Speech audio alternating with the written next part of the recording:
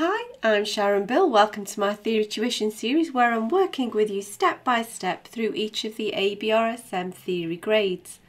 There are lots of resources available to help you on my website. If you visit sharonbill.com, you'll find some free PDF information sheets and you can download those in US letter or A4 and they accompany each step of this series.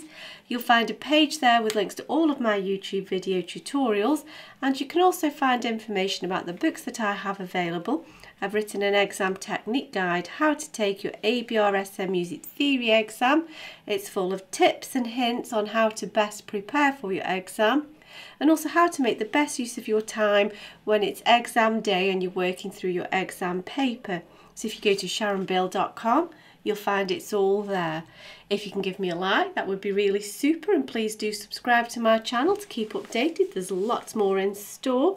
And now we're going to have a look at this sample paper Y for grade 4. This is a paper that was provided by the ABRSM. You can download it for free from the ABRSM website, and you'll find the link to that in the description below and also in the cards.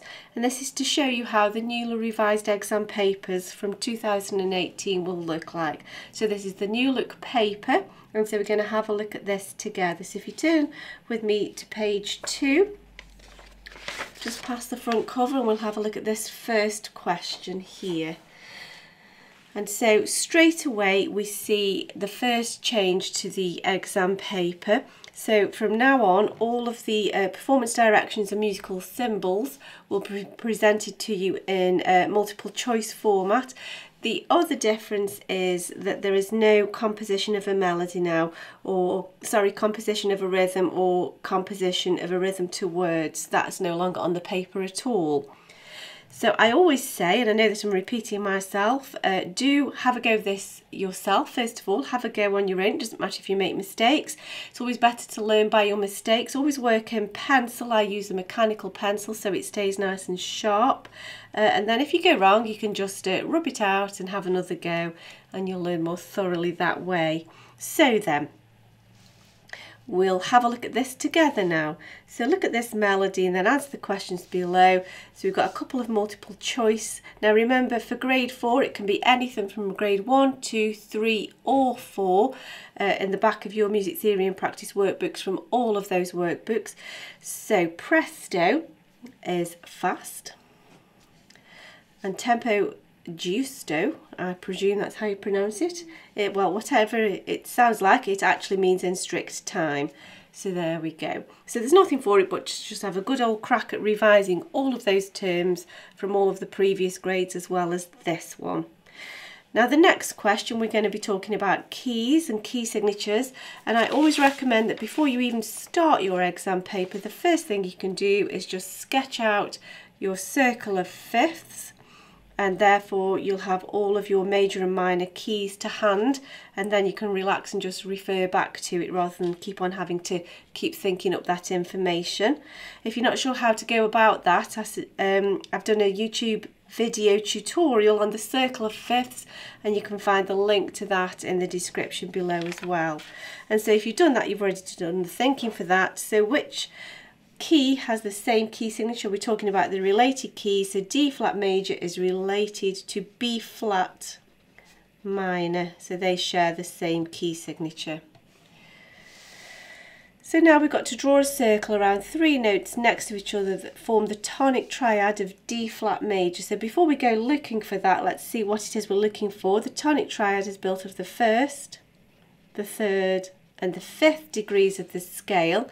And so if we're in D flat major, of course, D flat is the 1st. I won't bother with all the flat signs because your key signature will take care of that. So the 3rd, D, E, F, G, A, of course that would be A flat, but your key signature will deal with that. So we're looking for 3 notes next to each other that form this triad. So we're looking for D, F, A. May not be in exactly that order, but so long as those 3 notes are present next to each other. So these are next door notes, this won't do. E, D, C, remember we're in the treble clef, so there's an A, there's an F, there's a D, so there we go, bar 2, we didn't have to search too far, and we've got those. Let's move on to the next one. So now we're asked to give the technical name of the second note of the melody. So this note here, we need to give the technical name for. Remember, we're in D flat major, so you can either count up for the interval and think there's the D flat, 1, 2, 3, 4, 5, 6. We can see that it's the 6th there. However, if you're not terribly sure or you want to just double check that, if you just write out the steps of the scale, although you've even done half the job here. So 1, 2, 3, 4, 5, 6, 7, 8, and we can see that we're in a B. Of course it's a B flat, but your key signature does all that for you. And we can see that B is the 6th. So now we've got the degree of the scale, we need to give it its correct technical name, and the 6th is the submediant. So then, now we're just asked to say if this is true or false. The two bracketed melodic intervals in bar 4 are both minor thirds. So then, let's have a look in bar 4. So we're looking at these two sets of intervals. And so we need to say, are they both minor thirds? Well, at a glance we can see that they're both thirds. This is A flat to C. Well, that's a major third because C is part of A flat major scale. So straight away we know that this is false. So the fact that even though C to E is a minor, C to E flat is a minor third, this first one isn't, that's a major third, and so in general that statement is false. Let's look at the next question. So now we need to write as a breve or a double whole note an enharmonic equivalent of the first note of the melody. So we need to write this same note at exactly the same pitch but in a different position on the stave. Now it's much easier to do that if you make a little bit of reference to the piano keyboard. Oh, this one's looking a little bit worse for wear. And so you can visualise what's going on. So even if you don't play piano, I do suggest that you just quickly sketch out a keyboard. You get some scrap paper on exam day. It doesn't have to be a work of art, but it just helps you to visualise those intervals. So we are looking at the first note of the melody, that's a C, and so we could either call that a B sharp, or we could even call it a D double flat. So either one of those will do, but just be careful to position it correctly on the stave.